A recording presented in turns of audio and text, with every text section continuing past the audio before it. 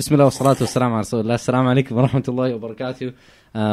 Welcome to another episode of the Middle West Podcast. I'm your host, Taqib Musa. That lovely sip there, a bit of ASMR, was from my co-host, Abdul Sami Al-Jumand. Assalamu alaikum. This is why we didn't have you last episode. I'm also joined by my second co-host, Asad Hussain. Assalamu alaikum. And we're joined in studio, which is in Luton today. So we're down in beautiful Luton, joined by Dr. Mamnun Khan. Assalamu alaikum. Walaikum assalam wa barakatuh. Thank you very much for having us. So getting right into it, Dr. Mamnun is he has a doctorate from Cambridge in neurobiology. In molecular immunology. Molecular immunology. Yeah. Sorry, it's all the similar stuff. Yeah. I completely went down the wrong route there. It's all to do with genetics, science. Biology. It is. Okay. It's all biology, right? So okay. It's all the same thing. He has a PhD. It's all about substrates and enzymes. Yeah, exactly. Yeah. Okay, and then you went into you're in a tech company, a communications company right now. Yeah. One of the biggest in the UK, and you're also the author of the book Being British Muslims, which we're looking at today, and that's what we've got you on to talk about. So welcome. It's great to have you guys in Luton. It's a brilliant. I was going to say it's a brilliant house. I meant it's a brilliant masjid. Well, that is how most mosques started, right? As did this one. You buy a house, and then the community builds around it, and you buy the house next door, and then you break the walls down, and then soon they'll buy the football club next door. Yeah, the football club's going to move from that location. Oh, are they? Oh, wow. I actually said this as a joke to Thaqib before this. I was like, what happens usually is that you buy a house, then you buy the house next door, then you break the walls, and eventually you'll find land that becomes free around the area. It could be like a pub or something, and then you convert the pub into a mall. So we made a joke about the football stadium thing. Eventually they'll move off. Either they'll go into liquidation or they'll become a Premier League club one day. You never know. All right, let's be realistic here. That's a bit harsh. Luton can have a Premier League club. We love Luton, don't worry.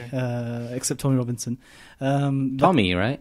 Yeah, Tommy. Okay. That's what I said. Not Tony, I said Tommy. Oh, fair enough. And then, basically, eventually they'll move out, and then the mosque will buy that land and then just convert... you never know. Allah works in mysterious ways. Are you Luton born and raised? I'm raised in Luton. I wasn't born in Luton. Where were you? I was born in Bangladesh. Okay. Yeah. Oh, right. Yeah. So you're not really British. Well, he's as British as you are, because you're from Bangladesh as well. I am not. So he's from East London, right? Whitechapel, which is why we say that he's just an honorary Bangladeshi, mashallah, you know. Basically, but then he gets offended because he's racist. I'm not... Allahu Akbar. Basically, I'm proud of being from Tower Hamlets. The only Pakistani that lives in that area. Awesome. But you're probably not. There is probably more. Probably one or two others. And so if you're out there, then please hit me up because I'm all alone in... Are you you're in Scotland now, though? That's true, though. I've moved up to Scotland now. Made hijrah, freedom. Well, hijrah is a very contentious topic. We might be talking about it today. We will do. Yes, so let's start with that. Being British Muslims, right? Yeah. So the book is, I highly recommend it. I read it. It's a collection of articles that you wrote on kind of various platforms.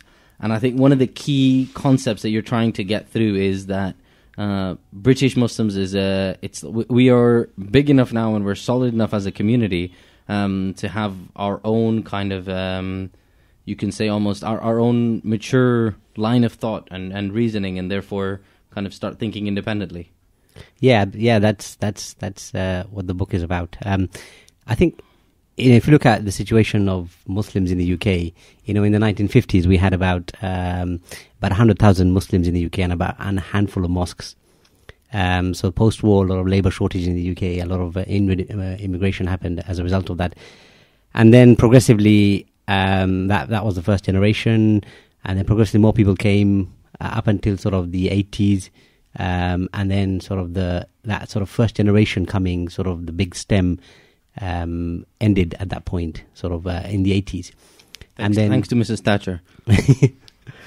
Because it was that sort of thing. Like I think it was if you were from the Commonwealth country, you were able to come visa free and work and live and work here until I think it was Thatcher who changed it.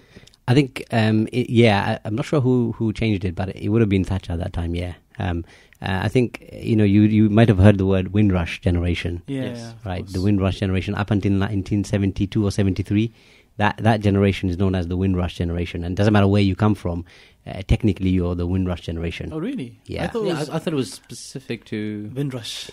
Caribbean people. Yeah, as in the people No, it's originally the Caribbeans came, and there was the whole reason why it's called Windrush is because there was a ship. It's called the Windrush, right? And that's the first few Caribbeans came on that ship, and then subsequently that whole sort of period got termed Windrush generation up until 1973, but officially it sort of ended in 1972 or 73.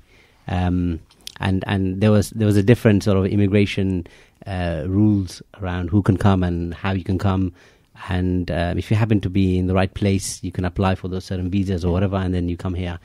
And then that generation, they sort of had what I call a myth of return, which is basically they came here thinking, okay, they would make their money, and then eventually they'd go back home, right? This idea of back home came from them, really. And then what happened was they realized that so they came. The first generation, they were young. They were sort of late 20s, 30s, maybe early 40s. So they got married. They had kids back home back then, right? And then those kids, came over, and then they married, and eventually the population increased, and then to the extent that you've got like third generation now. We're over 3 million. Some figures put it to about 3.5 million, probably at the higher end. We'll find out in the next census in a couple of years' time. And we've got something like 2,000 mosques or prayer spaces. So it's been a phenomenal increase in Muslims.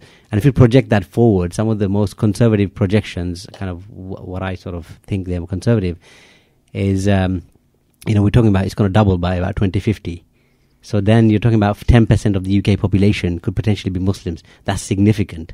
And what that means is we have to actually think about Islam and being Muslims in a way which allows us to kind of get away from all the problems that we might have today. We have to be proactive in this area now. Yeah. One of the things you talked about in terms of growth of the community is in terms of immigration and kind of the growth of that population. And I guess what I'm not getting a sense of is, and I think it's fairly low anyway. I've read some numbers on conversion, for example, numbers being there's a 95% regression rate. Like when I say regression rate, it's like 95% of converts change or revert back into, well, maybe I shouldn't say revert because it's a charged term, but they go back to the kind of, they leave Islam again within a year of kind of embracing. And I think that means, that's one of the kind of factors behind why our Muslim community in Britain tends to be so kind of we're not ethnically diverse in kind of we're all part of diversity because we're a minority here, but I think that's a good point. I think if you look at the in the last census, 40% of the of Muslims were like under, I think it's the age of 19 in 2011. Well, compared to the bigger the UK population, it was 24%. So you got this kind of demographic skewing, and what that will mean is the ethnicity that you had strong in 2011. There's going to be more of that ethnicity. So I think you got the convert situation as well, which unlike in America, situation in America is quite different to the UK. Most of the growth in the UK is happening because of the ethnic Muslims. Their population is growing. Yeah, and there's not as much conversion, which I guess is a different conversation about how we need to work on making our faith more kind of appeal to kind of your general populace and show them that actually Islam is a great way to go. I guess that's like part of the conversation. And like, as you mentioned, 2050, that the population will hopefully have reached. What was the figure again? It was according to sort of my estimates, it's going to be about 6.5 million. So if you're looking at 6.5 million, that's basically restricting it to the migrant community, basically, or the ethnic Muslims. But so that's not necessarily, I guess, a growth of Muslims. It's more of just a growth of like people of Pakistani or Arab or Bangladeshi kind of communities. And I think that's probably why we're actually here to talk about, like, okay, what about the actual Muslim community? Because given that shouldn't that number have increased? But I guess because of the fact that I think I think you're actually hitting the core of the book really there. So if you look at 10, 15 years ago, we would have called ourselves British Arabs or British Bangladeshis or British Pakistanis or British Indians. No one calls themselves that now. We call ourselves British Muslims.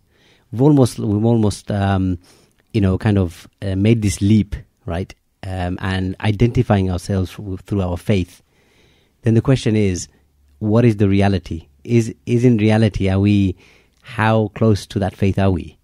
And this is the crux of the book. The book says, look, there's lots of contentions, and if you really want to be confidently call yourself Muslim and be able to kind of be an ambassador to the faith, then there's these contentions. You need to sort these things out first as a way of baselining to then kind of bring the great virtues and the values of Islam to this population. Because one of the reasons why I think we don't have as big a convert community in the UK as you have in America, and is because actually, it's an ethnic religion. It's an ethnocentric religion.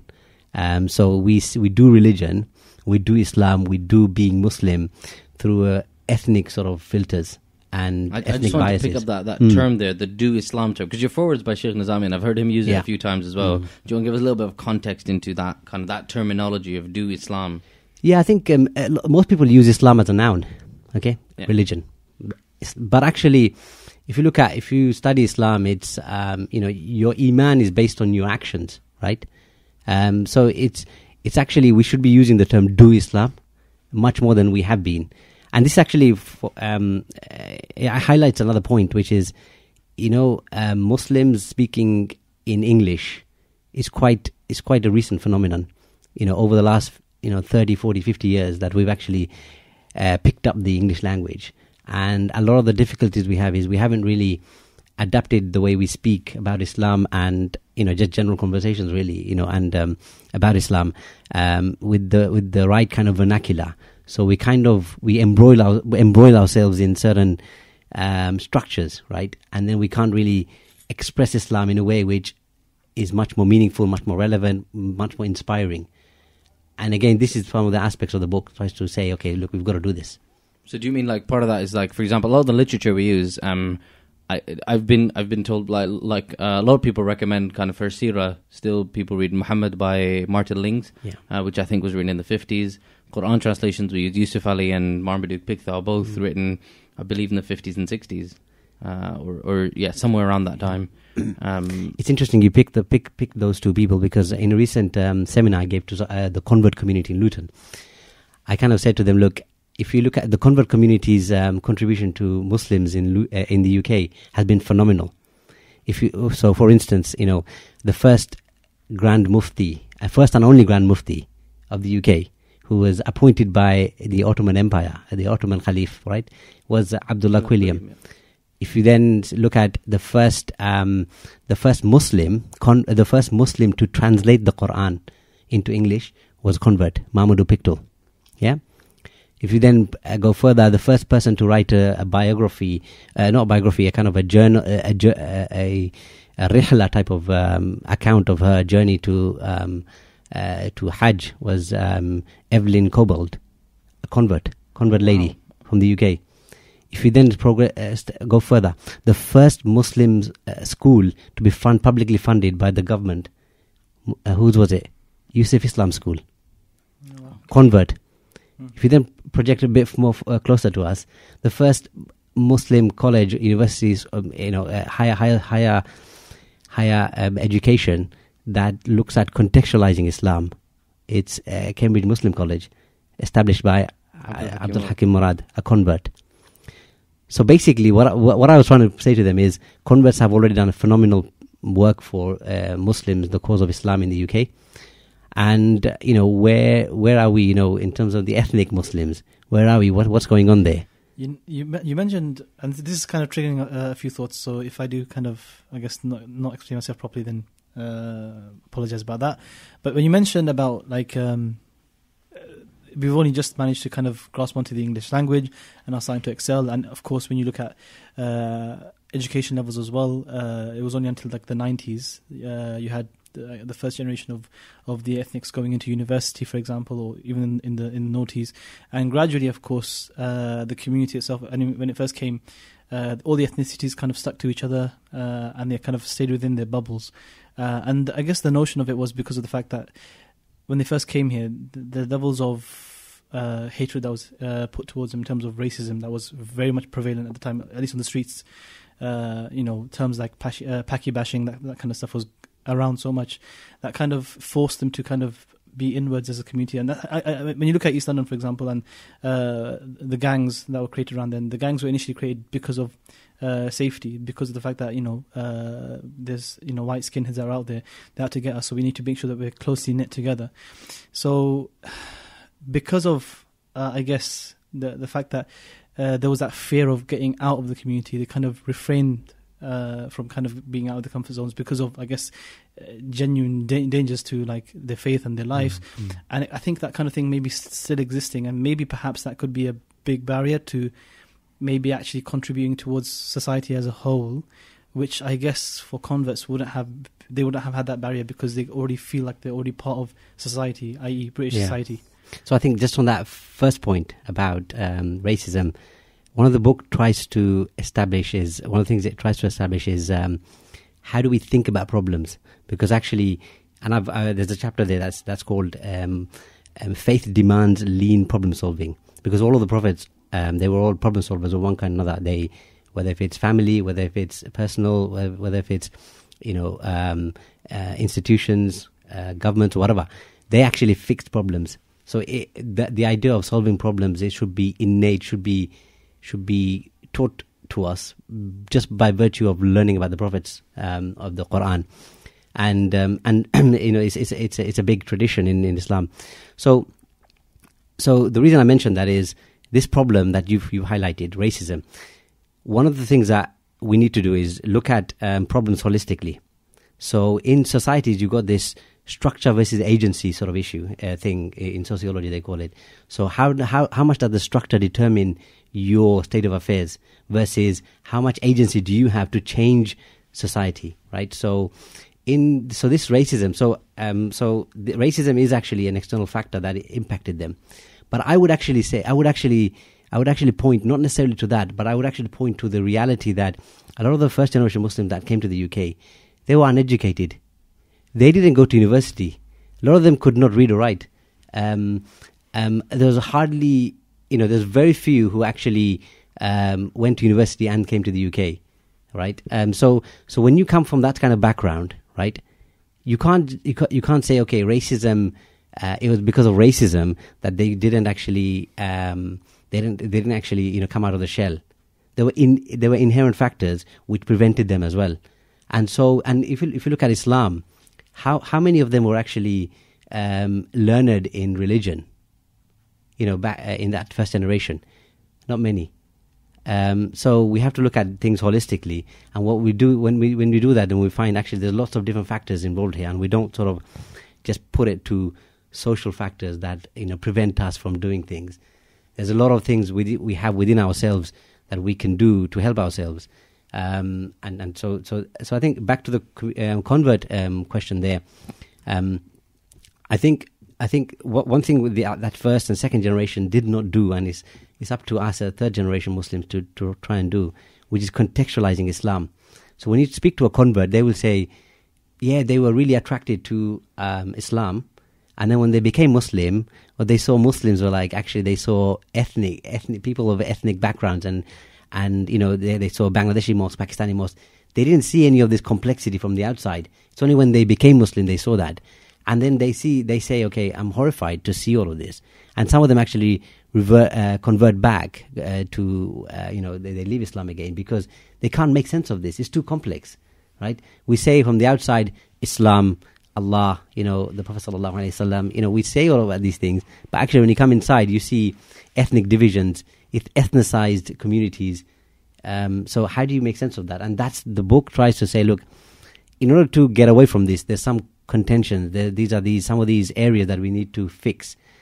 And it's not trying to say, look, this is something revolutionary. It's not. It's just basically saying, look, let's just look at this properly, right? And it's actually now Islamic traditions, the tradition of scholarship, it's all there. We've just somehow kind of brought the Islam of South Asia into the UK and decided that that's it. It doesn't need to be adapted, or that doesn't need to be looked at in a way to make it contextualized, make it more relevant to our situation in the UK. I think there's a lot. I mean, I think South Asian is obviously it's a key demographic, because I think it's something like 60% of Muslims in or even more than that. Because I know 60% of the mosques in the UK are Deobandi.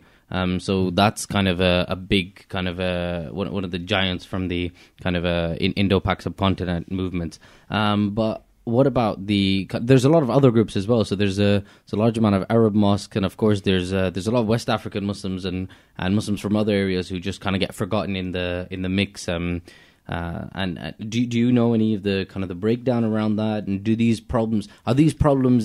I know some of the sectarianism. So, for example, the Barelvi-Deobandi divide only exists in the Indo-Pak subcontinent, and maybe East Africa or something, where kind of it was the same community that went there. And I guess we have a lot of parallels which we can explore in a bit. But do you know if other communities have the same thing? And have you explored any pockets of? I don't know if there's like a Senegalese masjid in a corner somewhere in the UK. No, in Luton. There's a Turkish mosque. The Turks go there. So I mean, it's a generic problem. This ethnic. My focus in the book is more South Asia, and that's only because a majority is South Asian, and also I have most insight in this. So I didn't want to pick up an area that I didn't have as much insight in. But actually, generally, you can generalize this. It's wherever we've come from, our fathers or whatever, right? They've come here, and we've just kind of stuck that version of Islam into the UK. And we haven't really looked at things. And if you allow me, there's one thing which I want to give you a sense of what I mean by this. What is it that we mean by, making faith more relevant, right, to the UK? And I'm just going to quote something and the book has lots of examples, but I thought this example from Sheikh Muhammad Nizami was actually really pertinent. And actually, it's applying the Sharia to our world, right? This is the general theme. And actually, this is in context to the NHS. So you might say, what's this about Islam? How does Allah give guidance that we can then, use that for our in our polities that we have, right? And so this is in the context of the NHS. So this is what Sheikh Muhammad Nizami said. There's nothing explicit in divine writ that tells us how to deal with a crumbling NHS, right? There isn't, because it's happening now, and it did not happen then. But the values of healing the sick, shifa, through communal contribution, takaful, right, at the point of need is there. Okay? But takaful also comes with a sense of civic responsibility that disparages waste, israf, and excessive request, and excessive medication. For us, this is the essence of responsible citizenship towards the NHS, where our morality affords all citizens access to healthcare, but that access is tempered by a social responsibility not to abuse the service.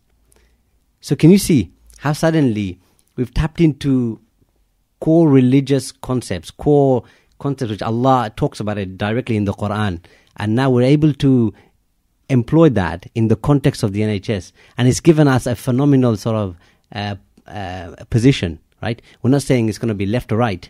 It's not about political left or political right. We're actually saying this is actually, if you follow this sort of the way of thinking, then you can actually solve a lot of problems. You can convince people, look, actually, this is what Allah is probably asking you in this context of the NHS. So can you see how we've suddenly made religion and Islam so relevant? My question is this: how many people actually do this? Are we sort of at a level where we're sort of doing this has become normal? It's not, and the reason why it's not is because we've got this thing, ethnic-centric religion, and we're doing identity politics. These things are preventing us from really getting into Do you think it's identity politics only, or do you think this is more of a lack of strategy? Because one of the things is that if you look at a lot of Muslim organizations and the political work that we have been doing, a lot of it is focused on, for example, Islamophobia or kind of diversity and inclusion and that type of thing, whereas actually Muslims are huge users of the NHS, especially because we tend to come from, especially at the moment as the immigrant communities, we tend to come from lower socioeconomic backgrounds. And I can say, especially in Birmingham, for example, we have a big kind of divide. If you go to a nicer area in Birmingham or just outside Birmingham, it tends to be lower amount of Asian people, lower amount of Muslims. And so we're big users of the NHS, but actually we're not even campaigning to try and keep it as public as possible, and also I think the last point mentioned something about abuse, and we might be kind of responsible for a fair amount of it. Civic sense, we tend to lack it because you go outside a mosque or you go to a kind of Muslim majority area and the parking is terrible and even the driving is terrible. And I think we were talking about this a little bit. So do you think that's more down to our economic circumstances and our lack of strategy, or do you think it's an ethnocentric problem? I think it's probably a combination of different things. The fact that we're not educated, if it's only the third generation that's become much more educated, and so you're starting to see different sort of perspectives come in because of that. So I think there's that element of things. But I also think that just the way we approach religion, right, doesn't help us. And if we approach it with this kind of away from ethnocentric lenses, then we might actually have a better chance of having a better strategy. I've seen lots of strategy because I'm involved with some charities and stuff, and they sometimes come to me and say, look, actually, there's this proposal. We want to see what your views are on it. And I've seen lots of people who are strategizing, but actually but there's a lot of flaws in the thinking. And that flaw is there because what is the baseline? What's the baseline, right? That we use and then we go forward from. If you haven't realized there needs to be a baseline or there needs to be a level that we need to get to, right? So that will allow us. It's like a common baseline across all kind of that everyone agrees on, regardless of their ethnic background. Yeah, I think to bring this alive, something like the conceptions of alim and ilm, right? We have this idea that it's there's a secular and dini sort of dichotomy, right? It's nonsense. Knowledge is basically historically scholars only classified it by beneficial, non-beneficial, right? So as soon as you start doing that, you kind of realize, hang on, there's it kind of gets you away from certain bubbles and certain biases in the way you approach, just knowledge generally. Right, so this kind of thing I'm talking about, baselining. If you look at, there's another chapter in the book called "The New Apna," right? In Bengali we call it "Amrar Manush," is our people. Same thing, right?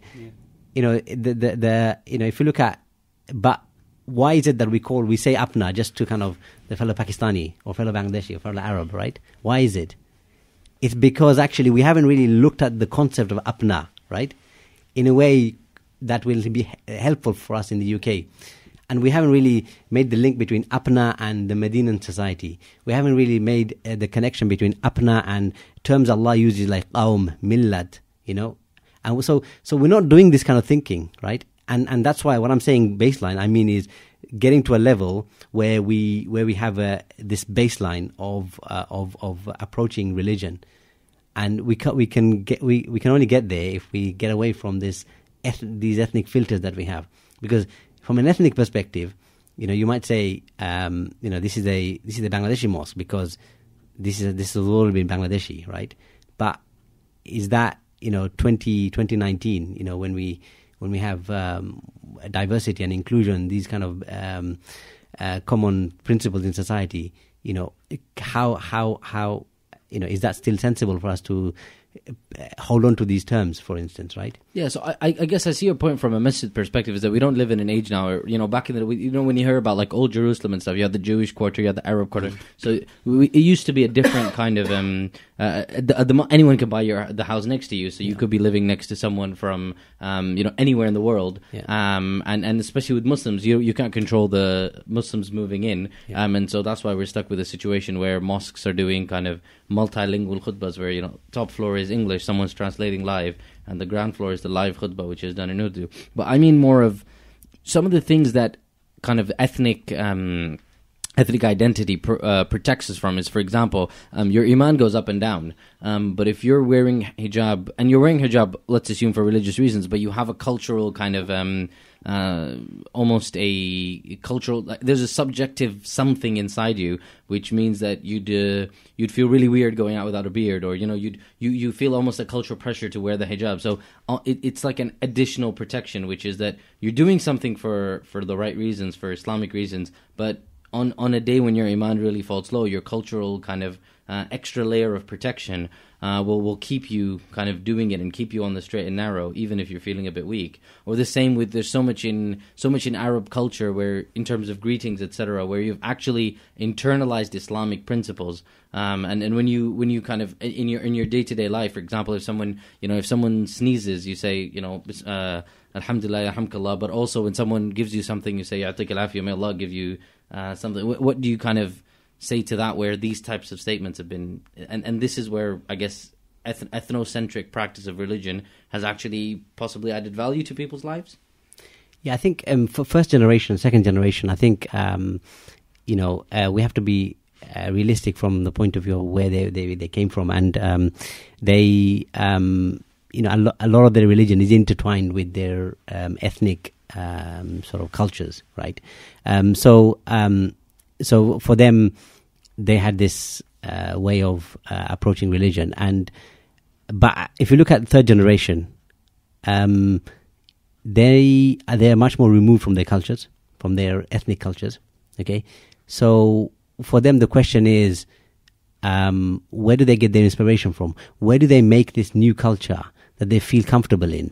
Right, but don't you also think a lot of third generation Muslims are actually removed not only from their culture but also from their religion?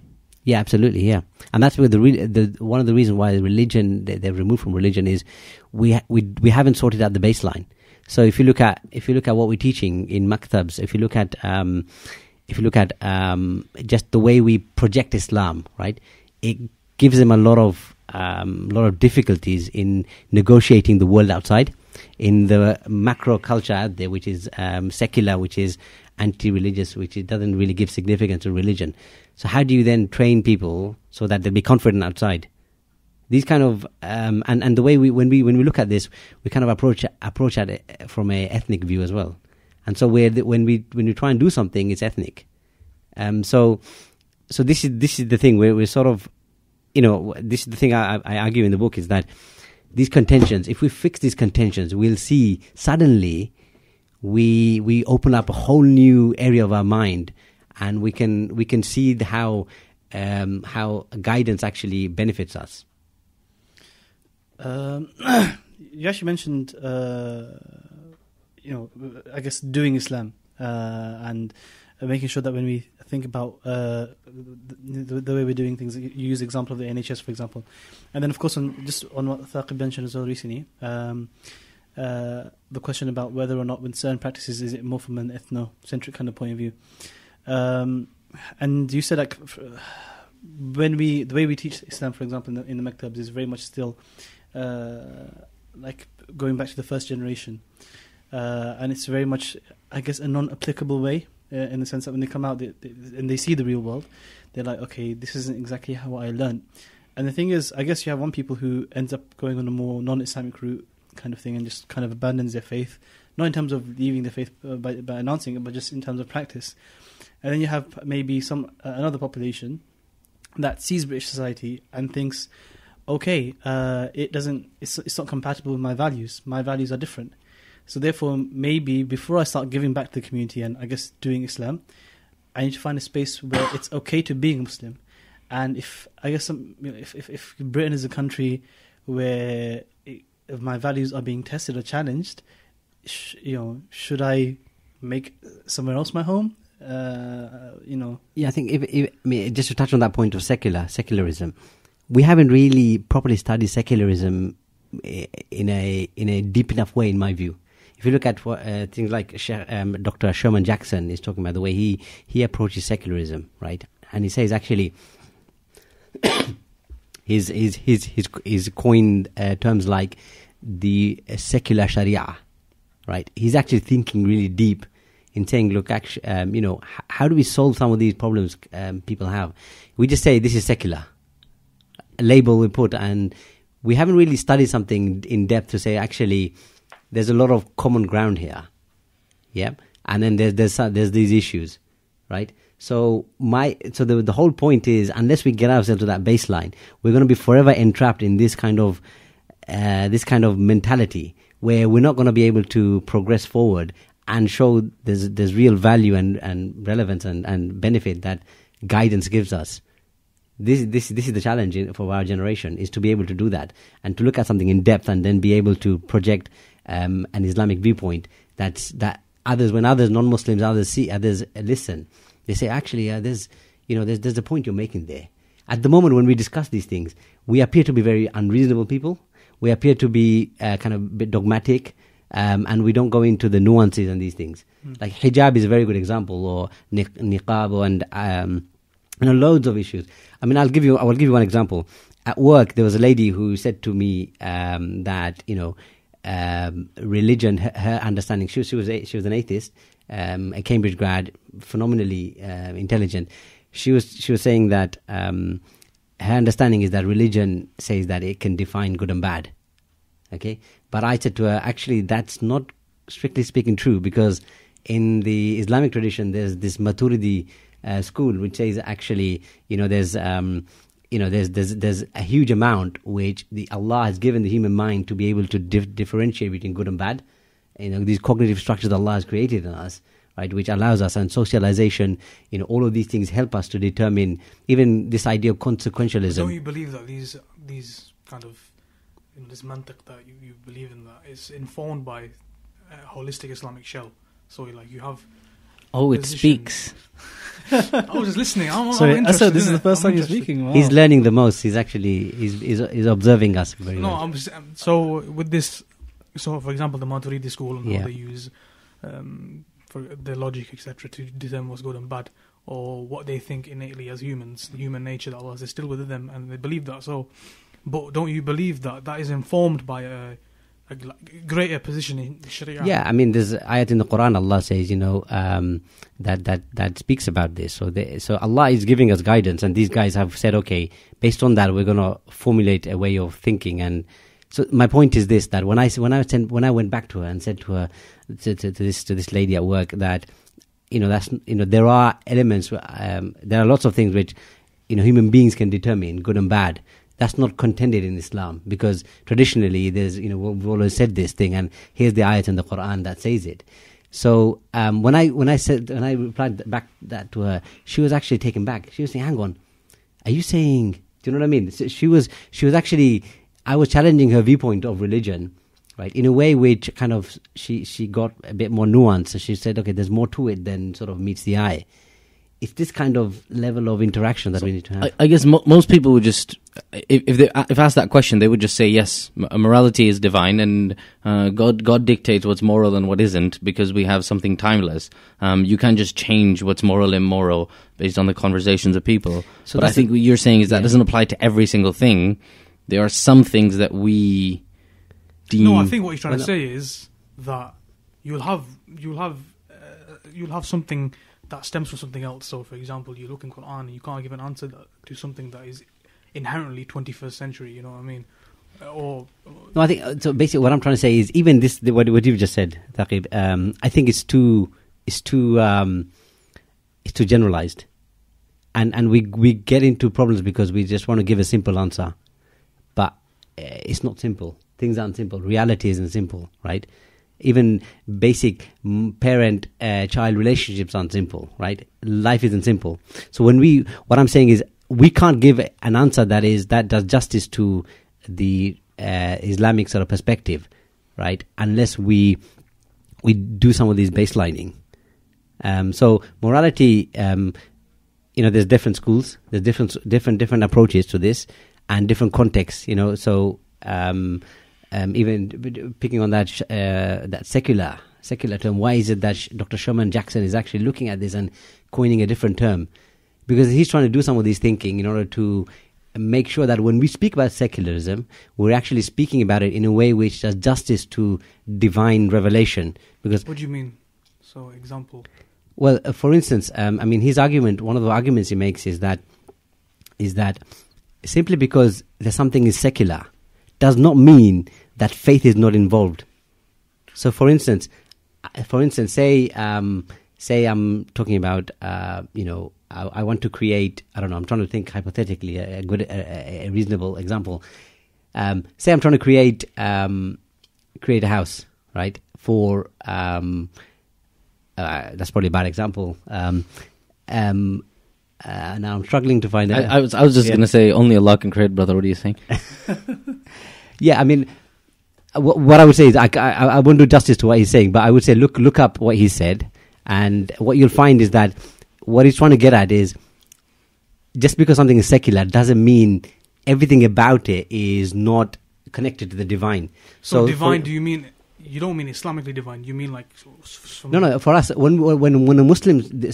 when a Muslim speaks about divine, we're not talking about Allah. We're not talking about someone else, right? Yeah, but the Muslims and the Christians and the Jews believe in the same God. So when Dr. Manjakshan talks about divine, he might talk about a God in a general nature. So but there is no... I guess there's no general nature. There's only the true nature. No, generally in terms of the understanding of God. So you have the three religions, the Abrahamic religions that understand God differently. And when somebody who isn't part of, I don't know, he might not be part of any of them, he might be part of one of them, when he speaks about divine, he speaks about it differently. So for example, like I don't think that disagreeing with the point about a divine touch in secularism it's a contended point, because it's not. Because if you look back 200-300 years ago, for example, let's take a good example is equity. The law of equity in the UK started with the Chancery, the Lord Chancery in the UK, and that was informed by decisions of the churches. And the Lord Chancellor was elected by the church. And then they'd say that, so equity, this law of fairness, this flexibility and margin of appreciation in law was down to the church. And then they'd say equity is the length of the Chancellor's foot. So whatever he wanted to be, it would be. And then slowly over time, when the UK started becoming more, secularized, I've got my air commas, quotation marks. When it started to become more secularized, then we started moving away from that. But the principles that were developed by the church still exist today, but they're used in a different way. And I can understand when someone says that, there is kind of a divine inspiration in secularism, etc. But you have to be able to understand that most of this divine, legally or structurally in the UK politically, most of the divine inspiration that came to the UK political system has been severely washed away, and the only things that remain are just sentimental little things that keep us British. So the flag, for example, or what's that thing? The Westminster Cathedral. Westminster Abbey. Yeah, I think just coming back to the secular term, then, when we have a judgment call to make in a secular context, right? As a Muslim, I'll be thinking, what is it that I need to do to please my Lord, right? Allah. So my decision in that secular context, my input into that secular context, will be slightly different, perhaps, right? Because I've got another sort of criteria going on in my mind. So I'll come at it slightly differently. But because of my contribution here, has that meant that I've been secularized, or I've inputted into a secular system through secular sort of ideas? It's just a constriction of secular thought. So you have a mechanism that is inherently secular. When we say secular, then we mean a term that is clearly defined as secular. A system which is mechanically secular, and we have to make decisions as Muslim within that system, and then we use our own logic and we use our own reasoning and the tools we have as Muslims. Sorry, you said clearly defined as secular, as in clearly defined as worldly. As what we understand is, for example, as somebody who says secular just off a whim, who doesn't understand it. We're not talking about that. We're talking about somebody who understands that this is a secular mechanism that we're forced to engage in. As Muslims, we have to use our logic, our rationale, and with the tools we have as Muslims to make decisions within these mechanisms. But we are constricted by that mechanism. It is inherently a constricting mechanism because we can't act outside of it. So, for example, one example is what we talked about in the podcast a while ago about the schooling system in Birmingham. Was it in Solihull? Was it in yours about the teaching of And the Parkfield school. The Parkfield school. Where there was a protest about teaching the of teaching of the LGBT sex education at very low young ages. Yeah, that is a good example of the Muslim being forced to make a choice within a system which is inherently secular, and the Muslim is constricted by that system so far as that the Muslim parents couldn't do anything but take their children outside of school. Mm-hmm. It's not a very beneficial thing to do for a child at a very young age, a very impressionable age, to take them out of education. And these are the kind of things that we're talking about in terms of we have to battle with secularism in our day-to-day lives, and most of the time we won't come out with strong Islamic positions because we live in a secular country. Although it's informed by some kind of a Christian notion of God, etc., God, Queen and country, but it's an inherently secular country, and most of the decisions that we make within this system are going to be bent to the whim of this so-called... so, I mean, I would say the homo, in terms of contentions, right? A lot of what we'll find is people always pick these few examples. The hijab, they'll always pick that. Homosexuality, people pick that. Khilafah, Islamic State, they'll always pick that. So pretty much the basis of our... And meat probably, but, And it's I mean, that's growing, right? So, why is it that we kind of reduce our...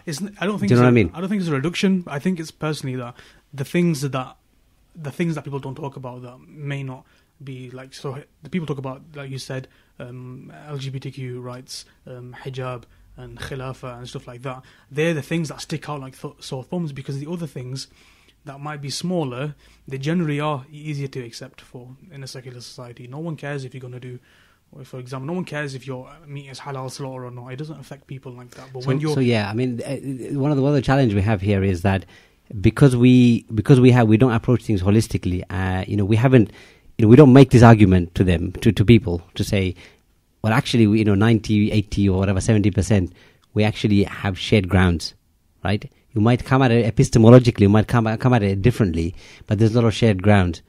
We're not even making these kind of arguments.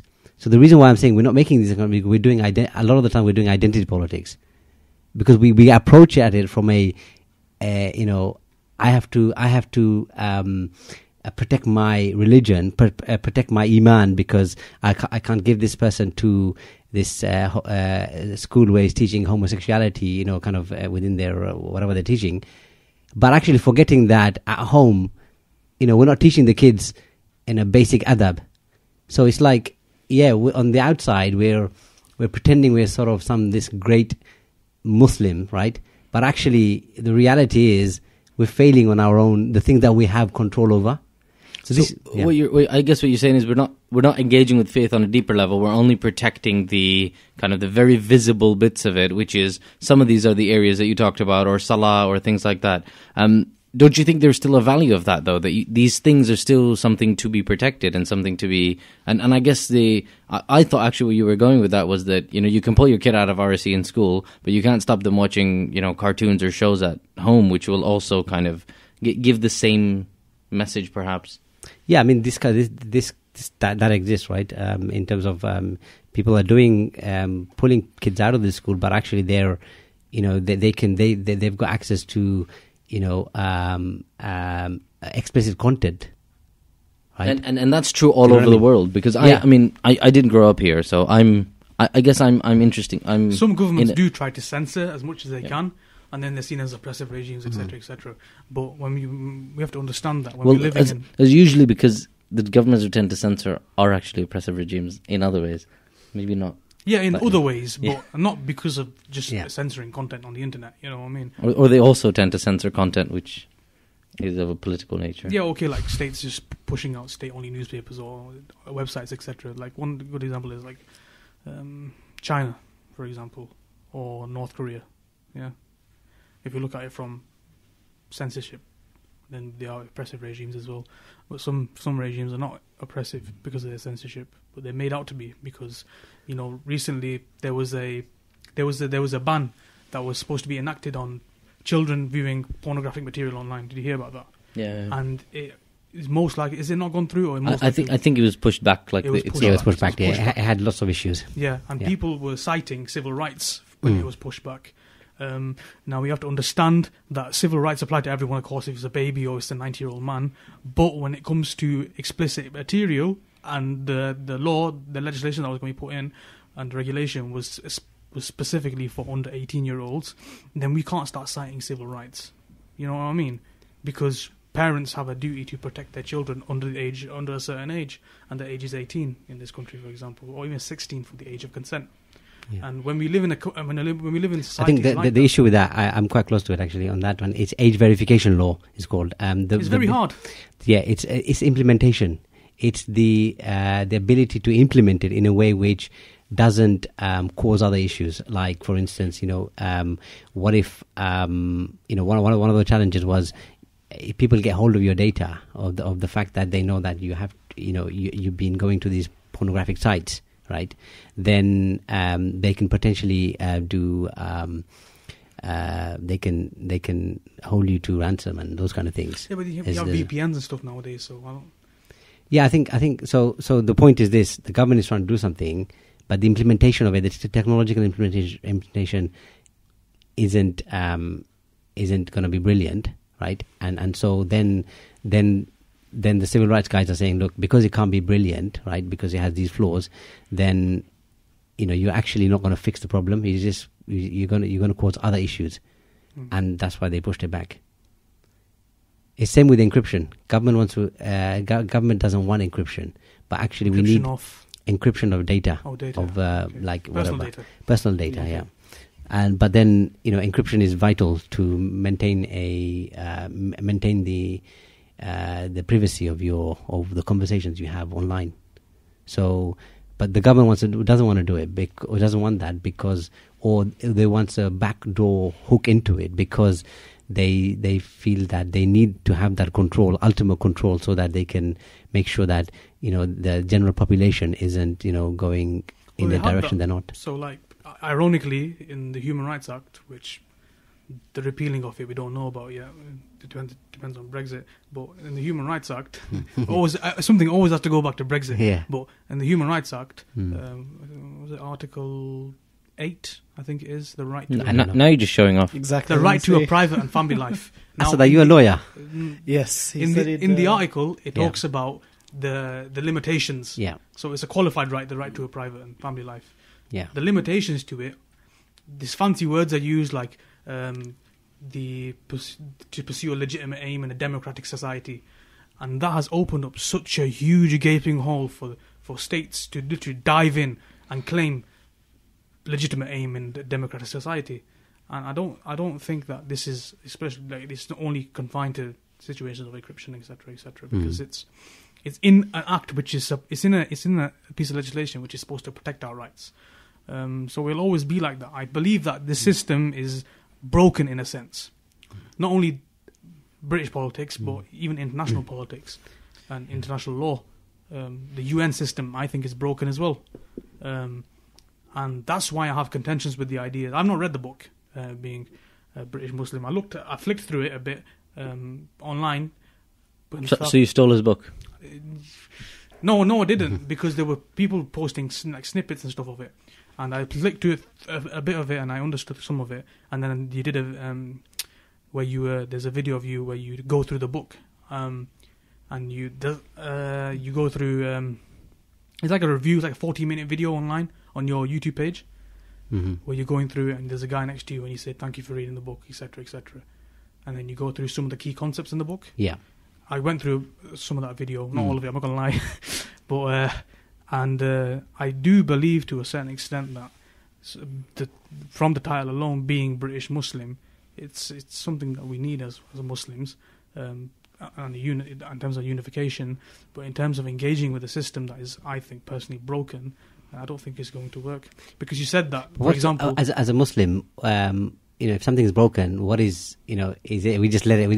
So do you know what I mean? If you aim to fix it, for example, so you said that the NHS comment by Sheikh Nizami, for example, about how Muslims should engage with the NHS on an Islamic level. We don't need to be secular to start identifying with leftist politics or rightist politics.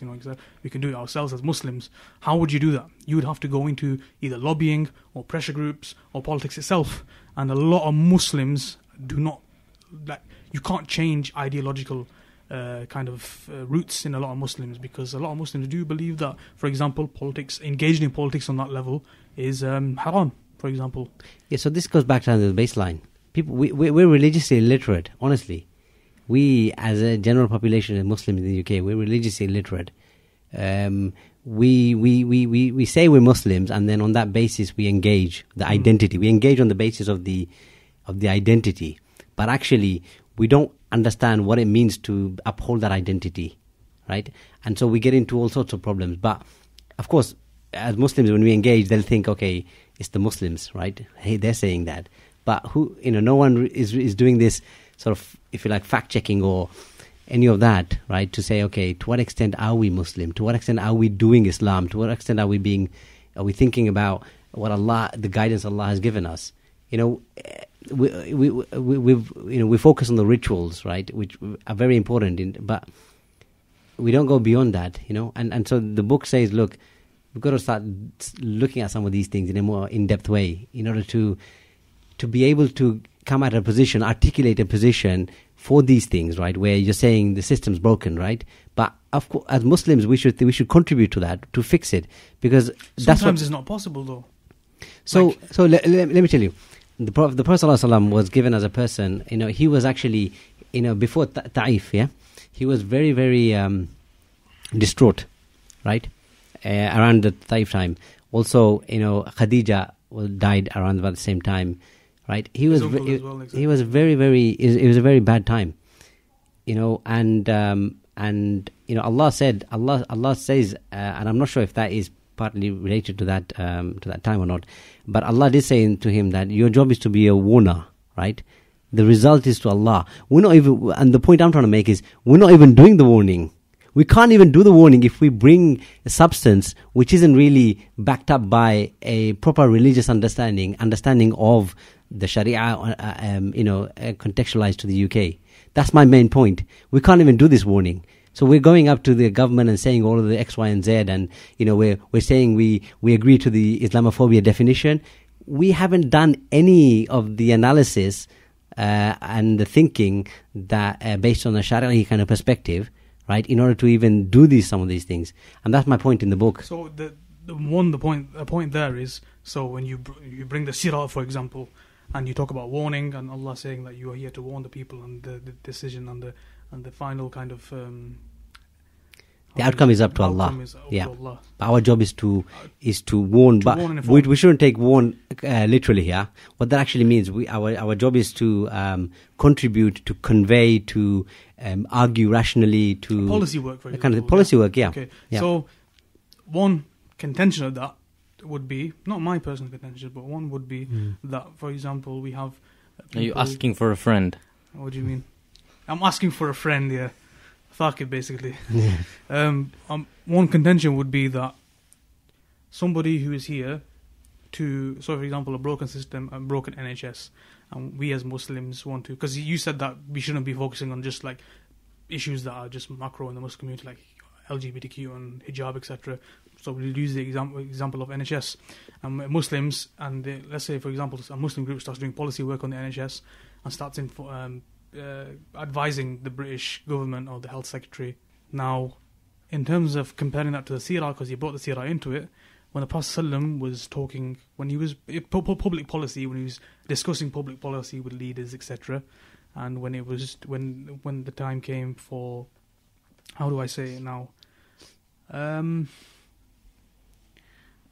engaging with political leaders, Prophet ﷺ, when you bring the idea of being a warner into it, it doesn't directly relate to what actually happened in Sirah, because when the Prophet ﷺ was in, when he's engaging with political leaders, he isn't there advising political leaders. He's there to basically put a seal on something, stamp an Islamic approval in something. So he's saying this isn't what we believe should happen. What political leaders do you mean he was engaging with? So when the Prophet ﷺ engaged with political leaders, most of the time, when the Hijrah was made, it was Nusra, and so the Prophet ﷺ sought Nusra on these tribes to pledge allegiance. And when you have this idea of pledging allegiance, it's not something that is submissive. where Islam's... What you mean by political leaders is the ones he sent the letters off to. So the ones he sent the letters off to. The Caesar of Rome and the tribal leaders in Arabia as well. So he sent letters off to political leaders in different countries, and also tribal leaders. This is when he sought Nusra, because he didn't seek Nusra off to state rulers. He sought it from clans and tribes. He sought it from state rulers as well. Yeah, but the most of it was clans and tribes. You read the Sirah, the Prophet ﷺ is engaging in discussions. He's talking about he's talking to tribal leaders, and they're asking him, "What can you give me?" And he goes, "Allah will give you." And then some of them are saying, "Okay, after you die, can we take the leadership over as well? Can we take the torch?" And he goes, "No," and then a lot of them leave. This shows an uncompromising nature, not one which is based on advice. And applying that to the NHS might not be applicable, but in terms of general political ideas and policy work, it can be applicable. So we have to be careful when we're applying Sirah to issues of advice. And we have to understand that when we talk about applying Islamic ideas to a secular narrative, for example, the engaging with the NHS, then we have to make sure that our understanding, if we want it to be Islamic, if we want to do Islam, then it has to be derived from something Islamic. You can't do Islam just from our behavior. Example, we can say, I can be a courteous person. Islam teaches us to be courteous, teaches us to be respectful, etc. And if I'm doing that, but I'm spouting some absolute garbage, I can't say that's Islam just because of the way I'm acting. There has to be some content to it. There has to be some substance to absolutely. it. And some of the policy work that goes on now, right? People say, okay, this is the identity politics coming in. Yeah. They say, I'm Muslim, and therefore this is the Muslim viewpoint, and therefore it's a Shari'i viewpoint, right? This is the kind of implied it's sort ridiculous, of... Isn't it? And that's what's going on, actually. And just to, we have the Sirah, but also concepts which are very mainstream, very core to religion. Things like nasiha, giving nasiha, having ikhlas. What is ikhlas? It's actually in sort of in policy work. What is ikhlas in policy work? How do we bring that to life? That actually gives people, inspires people. It's something different. It's not just saying this is a dogmatic view we're going to take, but actually the way you approach it. A lot of Islam is about how. It's not just about what. And so sometimes we forget, even some of the policy work we do, we just think about the what and not the how, and that's when it has to be a balance between both, though. Yeah, absolutely. So, like you said, some people do say that I'm Muslim, therefore my opinion is, it has authority in Sharia, but that's not the case. But you also can't just... the thing is, they won't say that it has authority in Sharia, but the context in this engagement is that you're representing Muslims, right? So therefore, it's implied, right, that you are actually representing a faith. Okay, whether you are consciously doing that or not, as in like you're representing Allah's guidance, right, versus Muslims as people, right? You might not be consciously saying I'm representing Allah's guidance here, but the people who you're representing it to, the people you're engaging, they're going to perceive it as, okay, these are Muslims, therefore it's a faith-based perspective. Do you know what I mean? And a lot of that goes on at the moment. And this is some of the entanglement we get, right, with all sorts of issues, is because of this kind of identity, the way we play with identity. It's not very well understood. So how would you come about policy work then? Well, firstly, I would say is understand the religion first. Okay. A lot of people go into policy work with that no Sharia background, and then they're talking about Muslims. And a very good example is the Islamophobia definition, right? The latest Islamophobia definition, which the APPG for British Muslims has backed, and pretty much all organisations. I was going to bring that up because I've seen your tweets and the article about it. Yeah, I think it's basic. That's a classic example of what you're That's a very classic example of people doing policy work, right?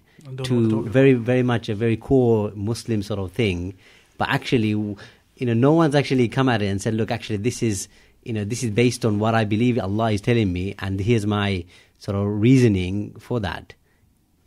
I've not even seen any of that. And the only person who's done it has actually said, don't back this definition because... Who's that? Sheikh Muhammad Nizami. He's of all the Muslim scholars, and I'm in touch with a lot of scholars, And there's no one who's actually engaged this area from a Shari'i perspective. Sometimes, So you mean they all come at it from how do we protect most Muslims, or? Yeah, I think they come at it from the point of view of what is who should we back, basically. No, but I think the kind of the definition of Islamophobia from a lot of the kind of activist groups and stuff, what their aim from that is to protect as many people as possible from far-right extremism. And so that's why they've tried to make the definition as broad as possible. When you approach it from a Shari'i perspective, as in what does God mean by Islamophobia, in a British society,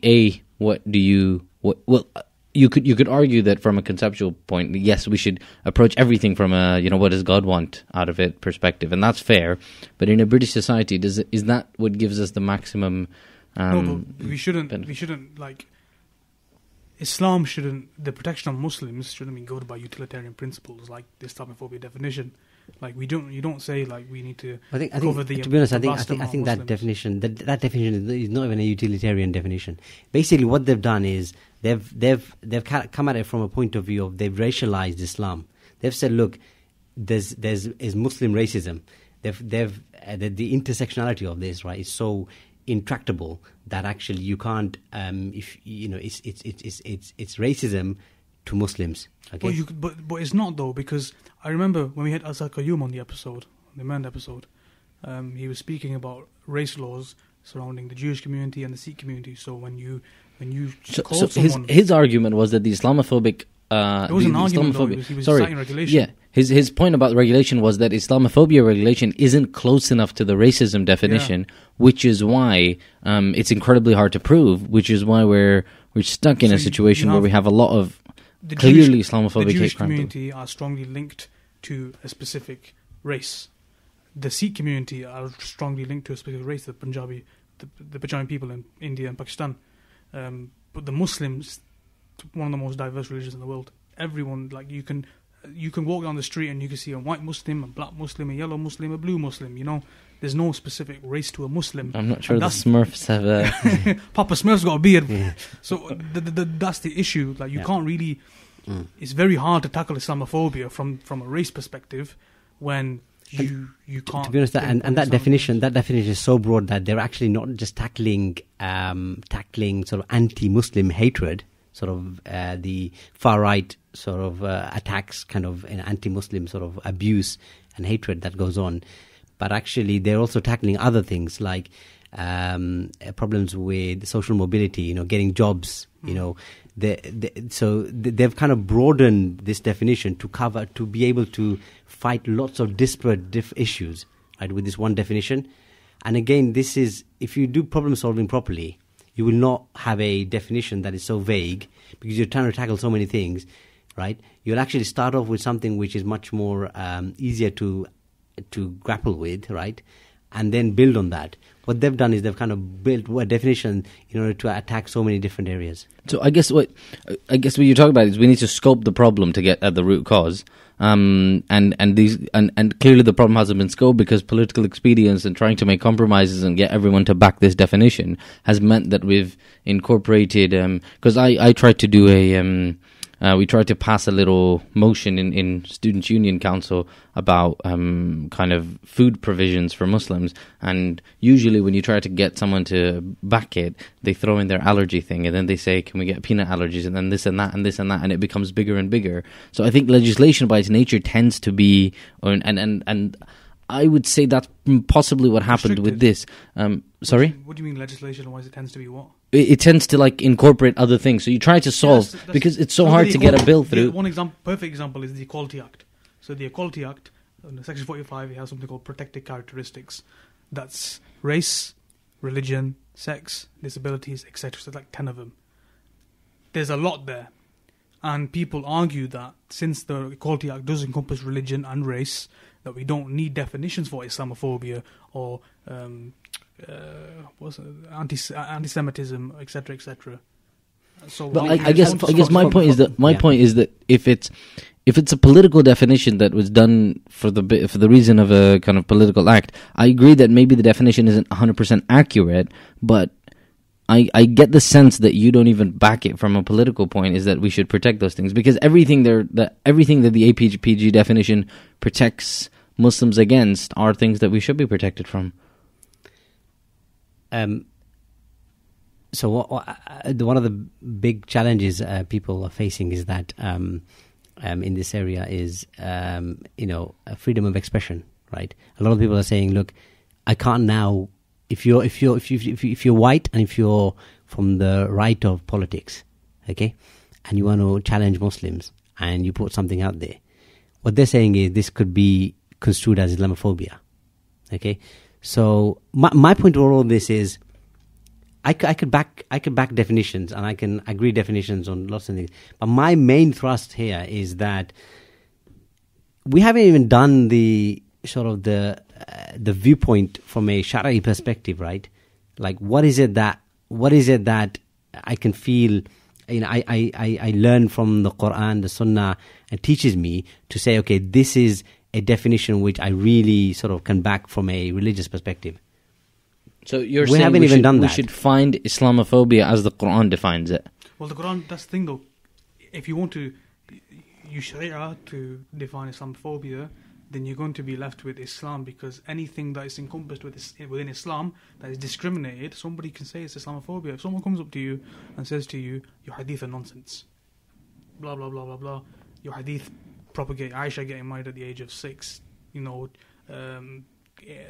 child marriage, etc., and brutal mass killings, etc., would you see that as Islamophobia? Some people would. If someone comes up to you and says, again, hitting the wife in the face with a miswak is not allowed, but you can hit her all over the body, you guys are barbarians, would that miswak be? The idea of that, Abdullah, what I use for the miswak, be encompassed in the Islamophobia definition? Anything within Islam that is discriminated against. Someone can argue. For me, the problem starts from as early as when we put the word Islam and phobia together, right? And already we're causing problems, because actually the word phobia, right? Phobia, Islam gives everyone who's non-Muslim or even Muslims the right to be scared, the right to hate religion. Islam gives everybody the right to go to hell. This is coming into sort of some of the philosophy behind Islamic law. But Islam in the legal system allows that, right? Because if it doesn't say, look, you got the right to want to go to hell, what is Islam? Is it some sort of authoritarian sort of what is it? People have got to choose virtue. People have got to choose the love of God and worship of God.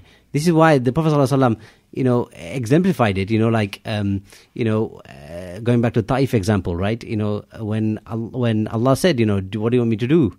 He said, no, I don't want you to destroy them, because this is teaching for us to say, look, these things need to be understood in a proper context in order to get the right relevance that we need to bring in. I 100% agree with your point, but the only issue is people have the right to go to hell. They can say what they want, etc. They have the right not to believe in a secular society or an Islamic society.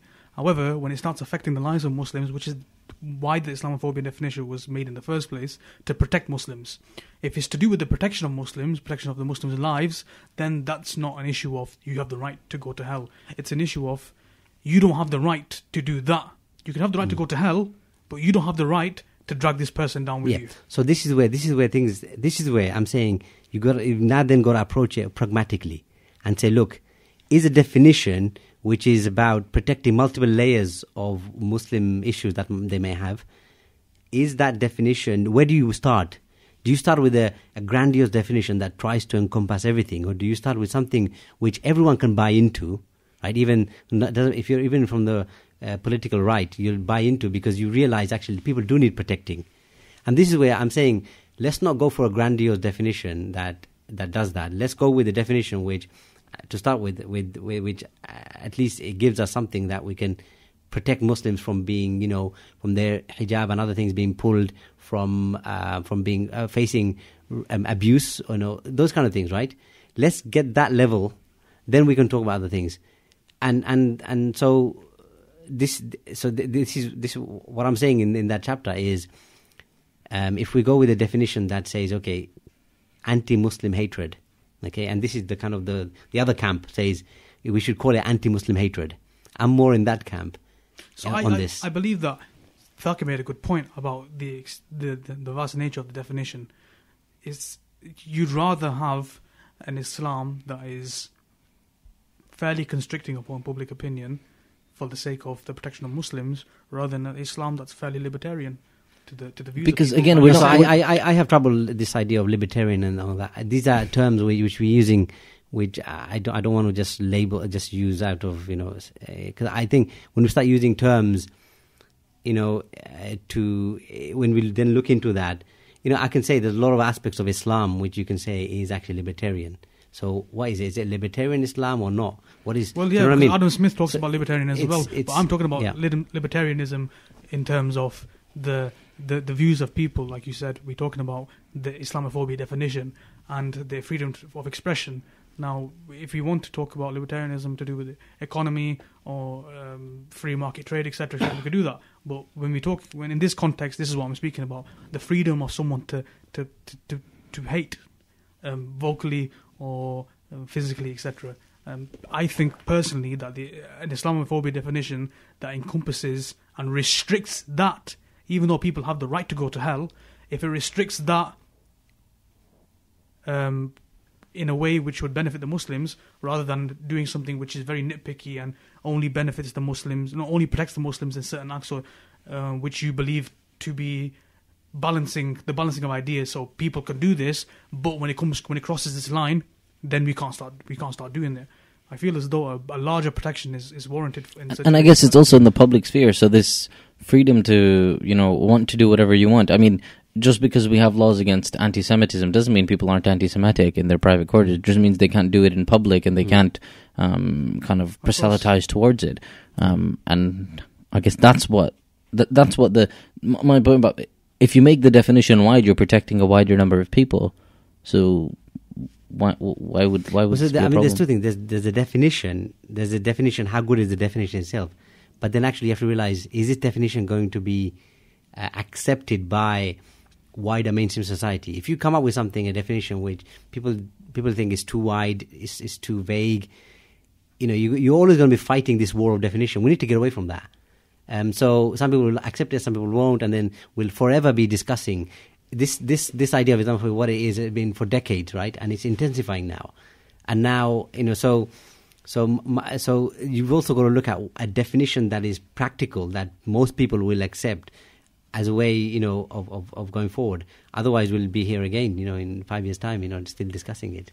Well, I guess we can go on for longer, but we do have to stop because it's almost Isha time. I have one more question I wanted to ask you. You mentioned a few times that we need to do this baselining, right? We need to baseline ourselves and kind of come up with a united kind of, I guess, maybe you would say non-ethnocentric version of Islam. What would this baselining work like? How would it look? How would this baselining look like? And like, what do you envision, like a workshop, or because I know you have a chapter there called the Charter? Yeah, I think so. So again, there's some principles. I think there's got to be some principles that we say, okay, these are principles or values, right? Which we say, okay, these are ones which we're guiding. Whatever we do, we try and look at those principles and see to what extent we align to that, or how far close we are with them, right? On that, because if we do that, then I'm thinking, okay, over time, because this stuff is not going to get fixed overnight. This is why part of the project, the wider project that this book is part of, is looking at 2050. We're saying we've got to do stuff now so that in 2050, we will be in a better position, right? So gradualism. No, I don't want to use the word gradualism, because again, that's like, it's got its own connotations. What I'm saying is, it's a generational issue, right? We can't fix this. The reality is we can't fix this now. We can't just, within a year, we can't fix all these things. Yeah, divorce of the negative or positive connotations of it. It's just gradual steps towards something in 2050 that you will hope to achieve, right? I would say on a cultural level, 2050 is really close. It is very close. That's what I was 30 thinking. 30 years. I mean, it's generation. It's just one generation, because if you look at other Muslim communities in countries that are non-Muslim, that like South Africa, etc., it took them 5-6 generations. If you look at countries like Kenya, etc., where Muslims are kind of accepted as part of the fabric, even though they still have some problems, but they're 5-6. I think one of the problems is some people might have with this idea of working something now that you'd hope to achieve in 30 years or one generation, is that there are going to be a lot of victims in this 30-year gap, and a lot of people are not comfortable with that. Although it's impossible or implausible to have. What do you mean by victim? What do you mean by victims? One example is Islamophobia. No. I mean, what's happening to these victims? Because I guess not to say that it's not a big deal and there aren't real issues, but do you mean that people will be susceptible to ideas and they'll change their minds? So for example, talking about the socio-economic position of Muslim families within the UK, a lot of them, I think 1 in 4 Muslim youth live in the UK's most deprived areas. I would class them as being victims of a system that is inherently, I won't say Islamophobic, but I would say there's a tinge of bias there. So basically, there's and maybe I can. We've got time to sort of maybe talk about this. So I bracket out the different issues, if you like, in quote unquote, of Muslims in the UK into 4 different brackets. Okay, the first one is about. Is this in the book? This is So you have to read the whole book to kind of get it. I'm kind of summarizing it in one. So basically, what you have to there's 4 different areas, right? What I call pervasive headwinds. These are pervasive headwinds. You spoke about that in the video as well. Yeah. So basically, the first one is around media bias, negative portrayal of Muslims, Islamophobia, in that sort of bracket, right? This negativity that exists, Islamophobia, all that kind of stuff. So that's one bracket. Another bracket is another sort of pervasive headwind is looking at the society we live in and the prevailing values in that society. So, for instance, the key one for us is that a very few proportion of the society actually values religion. I think the Pew Research and others have done lots of studies. It's about 10%, 10, 11, 12% of people actually think religion should be a significant part of our lives. That's the general sort of society we live in. That's another thing, right? These 2 things are different. A lot of people will combine all of these things and not be able to kind of dissect them and sort of issues, interrelate issues which are kind of have different roots, right? So I'm saying these are different issues. And then the third bracket is around looking at, our intergenerational socio-demographic, socio-economic issues. These are also a separate thing. Part of this is because we're third generation. We can't expect, if you start from a lower sort of starting point, you can't suddenly within one generation be like, the best of the, the best ethnic whatever group, whatever, right? Best Muslims, best, religious faith group. It's difficult, right? So there's all these socioeconomic, demographic issues out there which have their own issues like integration. And then the fourth pervasive headwind is around the contentions. And the book actually focuses on that. So, but what the book also says is that if you solve your contentions, internal contentions, then what internal you can... contentions. I think, so the internal, external is like, you can... I'm saying internal because from the point of view that we're doing religion from an ethnocentric way, where, and we're doing religion with identity politics involved. So I'm saying if we fix some of these things, then what we'll find is we'll be able to propose new ways of solving the society issues, right, around, only 10%. Why is only 10% of people value religion generally? Is it because actually we haven't conveyed religion in a way which really inspires them? Where is Islam in that? 90% of people have never been to a mosque. That's just one. I think it's to do with effective competing powers, though. You have a competing power for government, which... No, I think let's forget about structures. Let's forget about structures for the time being because we've got too much of a focus on structures impending on us when we don't even know religion ourselves. But that makes the issue very minimalistic then. So you're reducing the idea of change to something that the Muslims can do by themselves by changing public opinion when you've got this competing narrative. No, so what I'm saying is this, right? I'm saying, yes, the challenge is the structure imposes on people, right? There's no doubt. But what I'm saying is this. We're not even at a stage where we can say, look, this is me as a Muslim based on my religious, inspired thinking that I'm proposing this. We're not even there yet. So this idea that we can suddenly we can have a play in the structures, right, and be Muslim at this today, I think is a bit of a misnomer at the moment. So I don't think 30 years would be that. Yeah, no. So 30 years, basically, obviously, things are always changing. I'm saying 30 years as a way, as a challenge for us, right? To say, look, in the next generation, by the time my kids are 30, 40, whatever, right? I don't want to have the same discussions with them, right? I want to have more deeper, more sort of, more productive discussions, if you like. That's basic. That's why 2030. The reason why I mentioned 2050, is because some of the projections for the growth of Muslims is going to be about 9-10% at that point. That's the only reason why I picked 2050. It's a generational sort of time. I think that's a very interesting kind of point to end on, because one of the things I found is that that speaking to people from kind of one generation ago who were active in the 1980s in the Muslim community, what I get the impression is that they were doing pretty much the same stuff we're doing right now, and they were fighting a lot of the same challenges we're fighting now, and the conversations are very similar to we are now. So we've moved forwards in many ways, but we haven't moved forward enough. And I guess if you say that this past 30 years might be identical to the future 30 years, then we have to ask whether this whole thing that we've got in place about working towards something like an end goal that's really, really far down the line is something that Muslims can put their weight behind. To be honest, I don't like this idea of end goal. The end point for us is death. Each of us, when we die, that's the end point.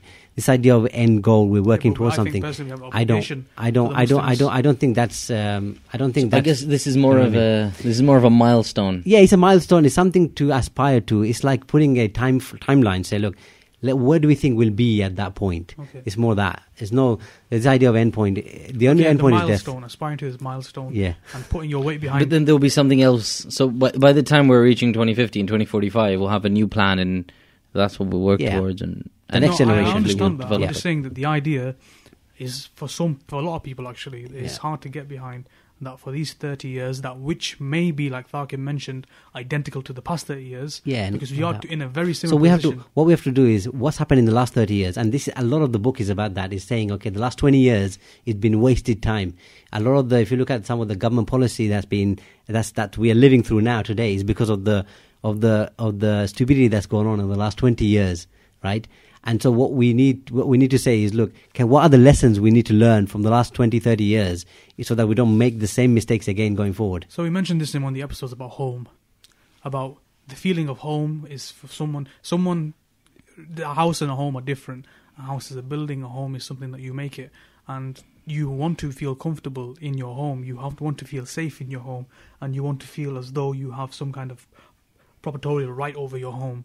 But if Muslims in the UK, not my opinion, I'm just saying, if Muslims in the UK feel as though that they can't call this place their home, then I feel as though in the future, this 30, 50 years, 100 years... But actually all the evidence is telling us Muslims love this place.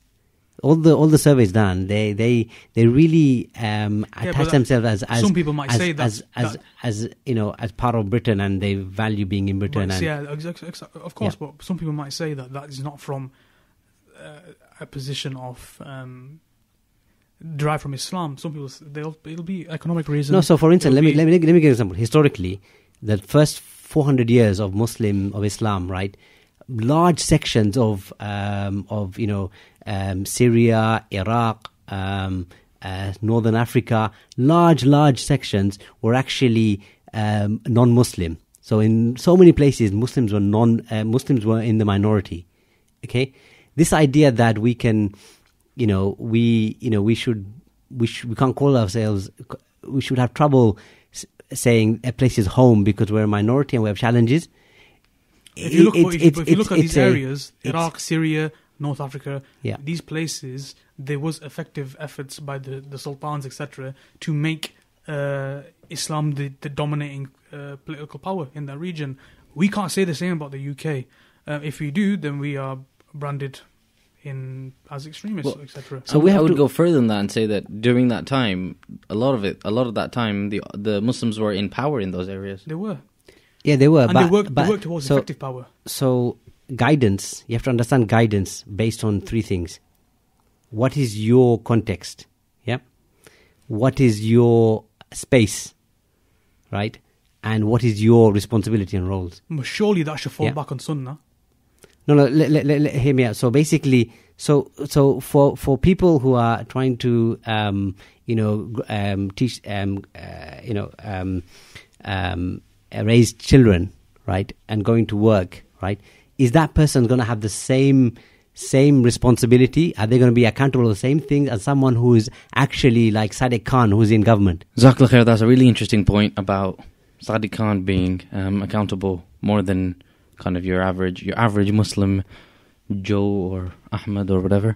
But unfortunately, I do have to stop you there because we do need to get going.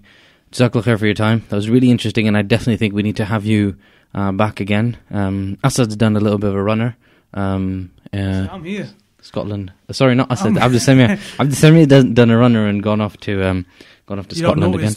When he went blank for like 30-40 minutes. And you can follow us on the Middle West at the Middle West PC. You can email us middlewestpc@gmail.com. Facebook, you can find us on Spotify, iTunes, Pocket Casts, Google Podcasts, anywhere you get podcasts, apart from SoundCloud at the moment, where we're trying to get on. And you can find us on YouTube as well. You can follow Dr. Mamnun on Twitter. I think that's where you're most active. Yeah, so the project is at UK Muslims 2050. That's probably the best place to. That has all my doesn't have all my personal ramblings. It's more specific to the project. What if someone wants to hear your personal ramblings? Yeah, his personal ramblings are at Dr. Mamnun Khan, all one. Yeah, MAMNUN. The book's on our website as well, hasn't it? Yeah, that's right. So www.beingbritishmuslims.com.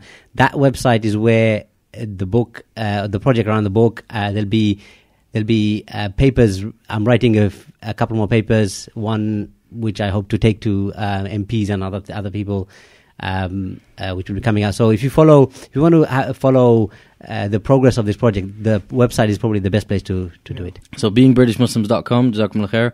And yeah, we're not cool enough to have a website yet ourselves as a podcast, but we'll get there inshallah. But yeah, please like, subscribe, send us your feedback, let us know of more guests that you would like. And if you think you're a potential guest and you have something interesting to talk to us about, please drop us an email on middlewestpc@gmail.com.